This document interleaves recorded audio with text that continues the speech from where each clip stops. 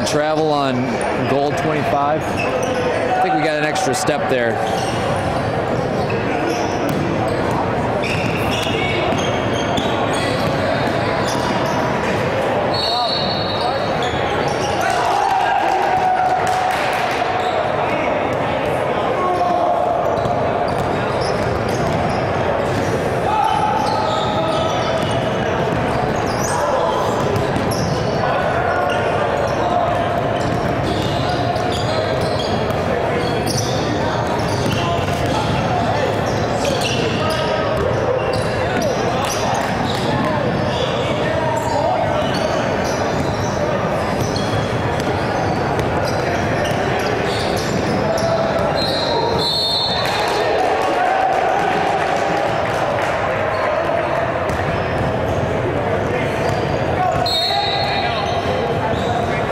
That's a good call. One thing to be careful of though when you call that, as you turn and you call an offensive foul, you actually turn your back to those players, and when you do that, you lose sight of your players. So if something should happen, you've had no eyes on them. So be careful. See if you can find a way to open up your play and actually do your offensive foul the opposite way so that you can still keep your players in front of you.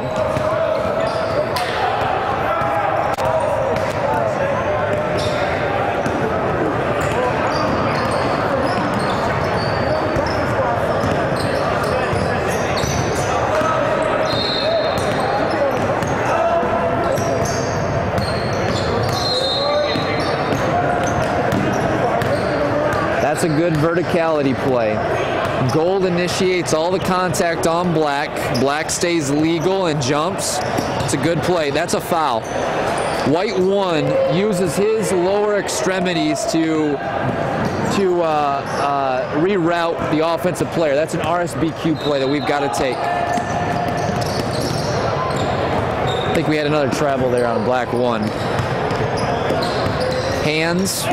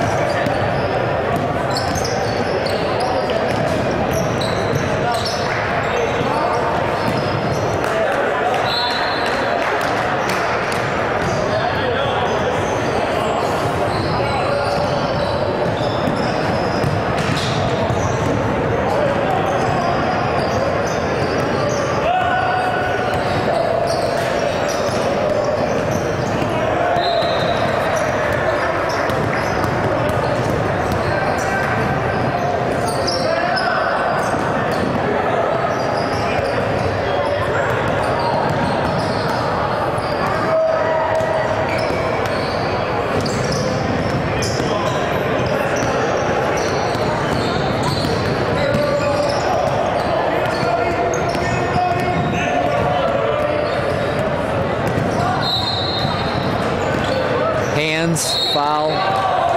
Good call.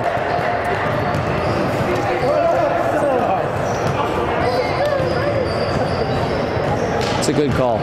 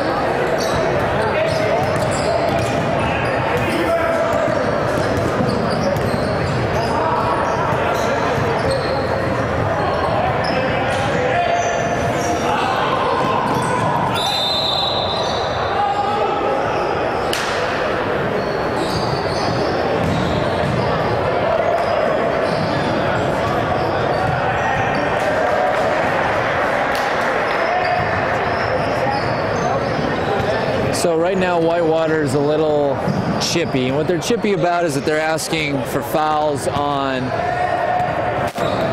on RSBQ plays in transition, they think that gold is riding them as they come up. And I'm not sure, it's tough to see from our angles over here, but I do know what's tough is that we haven't taken those fouls early in the game, so it's going to be tough for us to try and take them in the end of this game. Now, as we look back on this film, we can see if there was opportunities to take those types of fouls early so that we wouldn't have to try and deal with it late. Those are things that you want to look at the film at when you get a chance.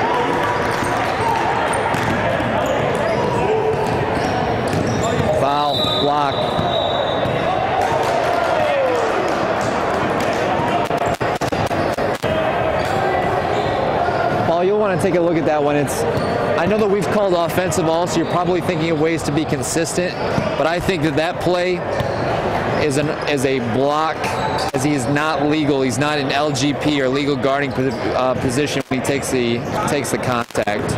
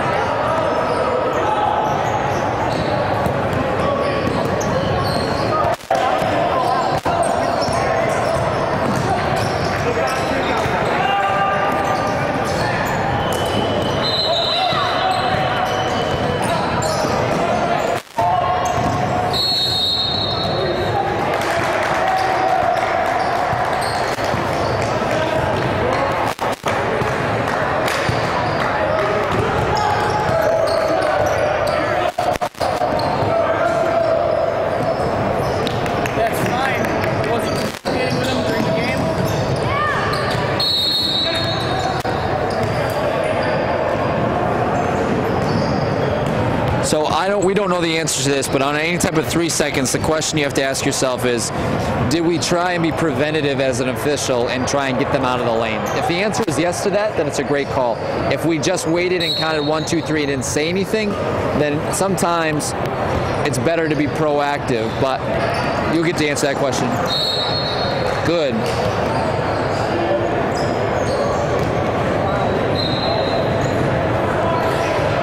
So these are good fouls, and I agree that that's a foul. But what's happened now is that we've allowed that to go and occur for the last 18 minutes and 45 seconds or thereabouts. And now we take fouls with about 1:15 left. It's tough for us to give credibility to our calls because we haven't been consistent with that call throughout the entire half.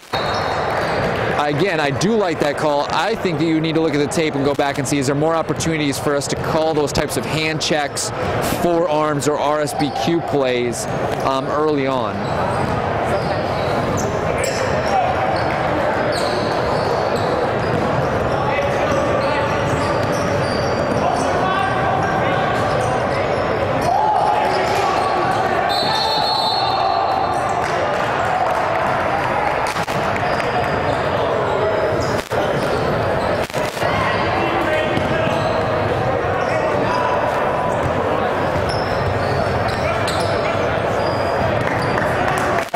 The outside, Paul. Make sure that you're in good position. With a minute left, we want to be in good position before we put any kind of ball into play.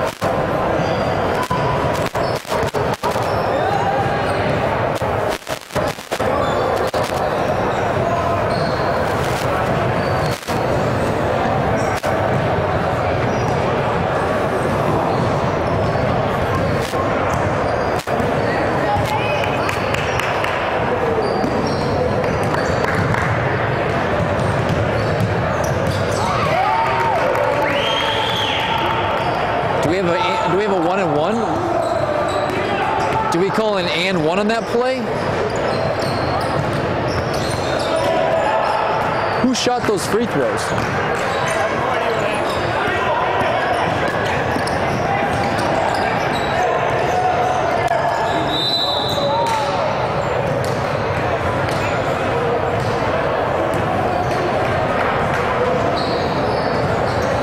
So this is typical intramural basketball right now. Obviously, we're clubs with these two teams. But one thing to think about is we get so aggressive because we've allowed them to be aggressive throughout the game. So what happens is now the fouls become so much more escalated that we get ourselves into trouble. So really look at the second half and go back and say, all right, could I take a foul here and try and use them as game management opportunities?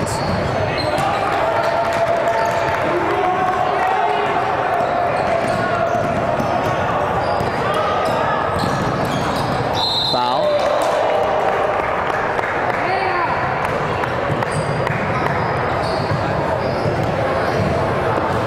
We can never control how hard a foul is, but I'm kind of going back to it again philosophy-wise, is have we called fouls, aggressive fouls consistently throughout the second half, would that foul be as aggressive if we had? And I don't know the answer to that, but I just want to put a bug in everyone's ear.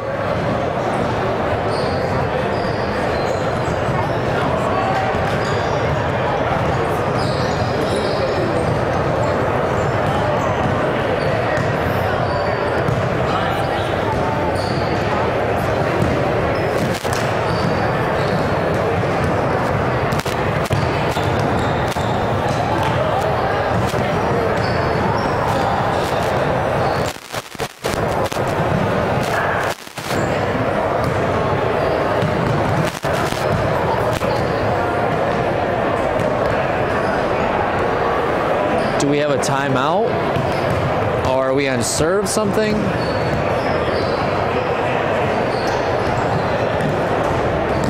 Oh, we got a trainer over there? Is there a trainer?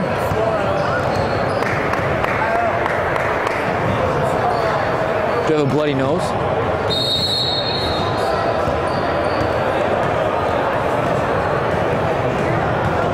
Now we have a timeout. So now we take a timeout. Cut it.